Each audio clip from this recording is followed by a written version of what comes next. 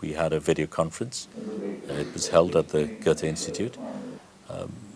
What made it exciting was the fact that we were able to get people like Noam Chomsky. We had Mahasweta Devi, immense stature from this continent, as an activist and an academic and a writer. We had these two giants talked about world issues. They talked about how photography related to what was happening in the world today. And in a sense, that is really what this festival is about. It's a festival not about photography so much, it's a festival of life. Hello people in Chobi Mela. This is the International Criminal Court, a new institution, a global institution. I am the prosecutor of the International Criminal Court.